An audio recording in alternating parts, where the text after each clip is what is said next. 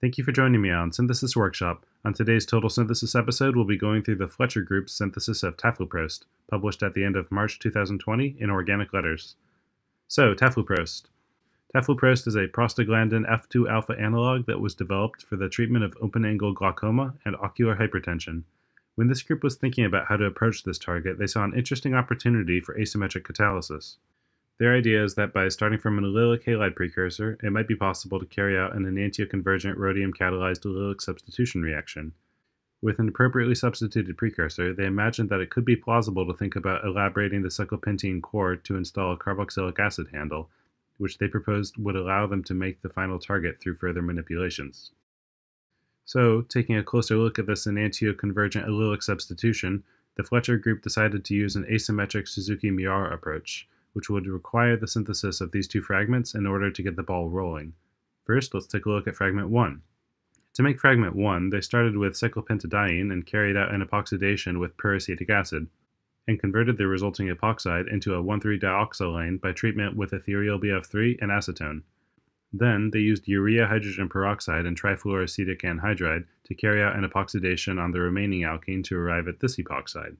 Now, treatment of the epoxide with N-butylene and diethylamine resulted in the opening to give this allylic alcohol, which could be treated with NCS and triphenylphosphine to give the allylic chloride with the relative stereochemistry shown, obtaining fragment 1 as a racemate. For fragment 2, they took this monoprotected 1,2-diol and carried out a Swern oxidation, followed by an alkynylation with a protected acetylene unit, then a TBAF deprotection. A Des-Martin oxidation resulted in the alkynone, which they used as a substrate for a deoxychlorination reaction to arrive at this propergylic difluoride. Finally, to convert the alkyne to the alkenyl boronic acid, they treated with isopropylprenyl borane, which was a reagent developed by the Sneakus group for this purpose. Then, in order to obtain the product in pure form, they made the potassium trifluoroborate salt by treating with KF and acetonitrile, which allowed them to use a filtration to purify the product. After that, they got back to the boronic acid using silica, water, and a little bit of heat. So now they had both fragments ready to go. After some reaction optimization, they found that they could use dimethyl segphos to get a good yield and excellent diastereo and enantioselectivity in this asymmetric Suzuki-Miyaura coupling. They propose that this reaction is a dynamic kinetic asymmetric transformation, or DICAT, where both enantiomers of the allylic chloride starting material pass through the same pseudo-meso-rhodium piallyl complex. Here we're saying pseudo-meso instead of just meso because it looks like there's a mirror plane on the substrate, but the catalyst it's bound to has chirality that disrupts the mirror plane.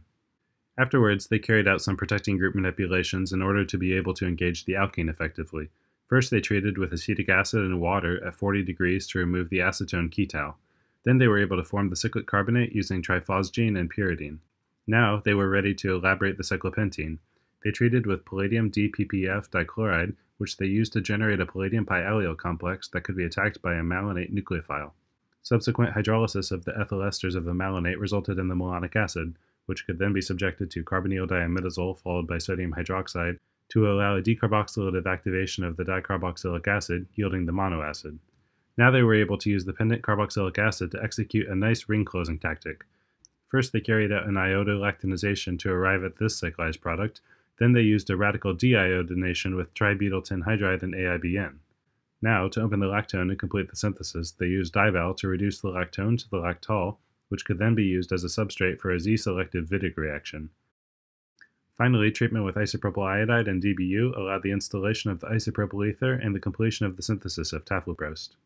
I like the synthesis a lot because of the efficiency of the asymmetric Suzuki-Miyaura coupling, which allowed them to come in with a racemic building block and an achiral building block and end up with an enantiomer-rich prostaglandin core. That's really nice to me.